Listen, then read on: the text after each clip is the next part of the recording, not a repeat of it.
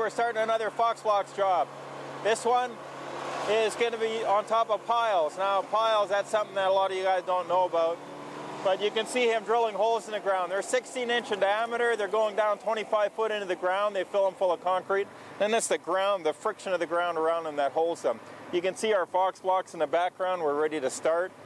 The basement walls here, they're going to be 10 foot, 8 inches high. The main floor is going to be 9 foot, and the second floor 8 foot. They're all going to have energy sticks in them to get extra insulation.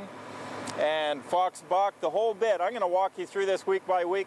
And we'll try to see if we can't teach you how to be efficient on a Fox Blocks job in spite of the mud.